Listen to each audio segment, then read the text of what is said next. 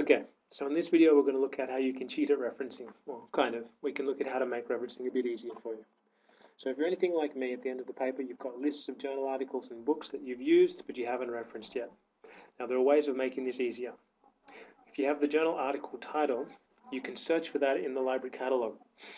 So put in the full title in the search box, hit search. As we've searched for it through VU, we'll get a reference, which should come up one of the first couple of things there. Now on the right side of the screen, you can see where I've circled it. You can click on the folder and you can add it to your saved items. It should make a little flash at the bottom of the screen, and your saved items folder will increase by 1. You can see that there.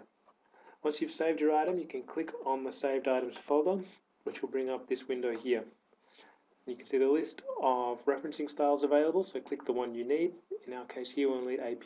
Then you can just copy and paste that into your paper and the reference is done. If you're not ready to do that, you can email it to yourself. And if you know about other referencing software, you can export it to that.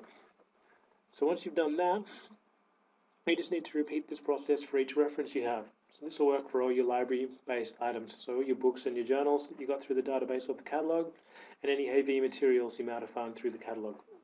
Sadly though, this won't work for web pages. Alright, so here's a list I've prepared earlier of about 6 different things that we've used for the paper.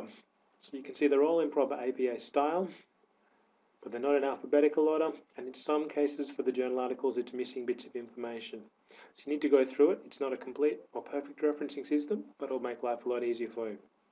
Alright, so that is how you kind of cheat at referencing. Good luck! Okay, so here we're going to do finding the item and referencing it live.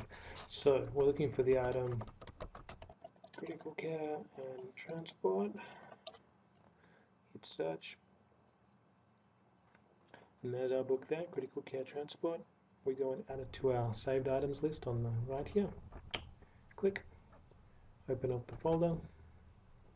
There's one I prepared earlier. Click on APA. And now we have our reference. You can see it's not in alphabetical order, so you still have a little bit of work to do. Alright, good luck.